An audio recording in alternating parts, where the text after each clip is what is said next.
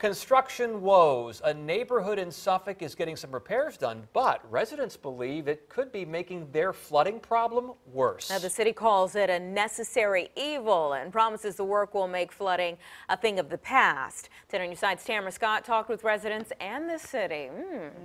Well, the city of Suffolk notified the residents that they would be doing some piping and repairing of the pipes that would take 45 days to complete. Well, that was back in November.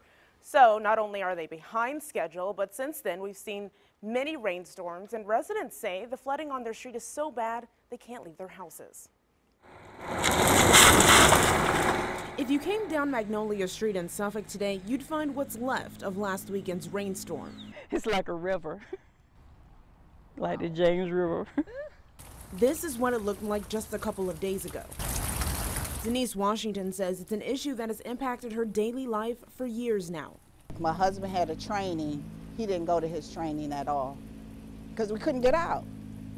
Because you can't drive through it. It's going to mess your car up. It's the whole street, probably all the way up to the next street, and then all through here on this side also. And now she's wondering if the 3-month and counting construction project right outside her home is playing a part. Is it better? What they're doing, is it going to make this area better, or is it going to make it worse? But what we see, because of the construction, it's making it worse. Well, according to the City of Suffolk spokeswoman Diana Klink, she says it will make it better.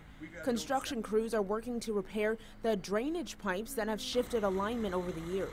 She says the recent rains have put them behind schedule, but should improve the overall drainage in the area. 30-year resident Barbara Wooden says they need all of the help they can get. I hope the problem gets better. I really do, for everybody's sake. Now, Diana Klink says they are at the mercy of the weather, and although the project has exceeded its original timeline, they are working hard to finish it up. Tamara Scott, 10 on your side.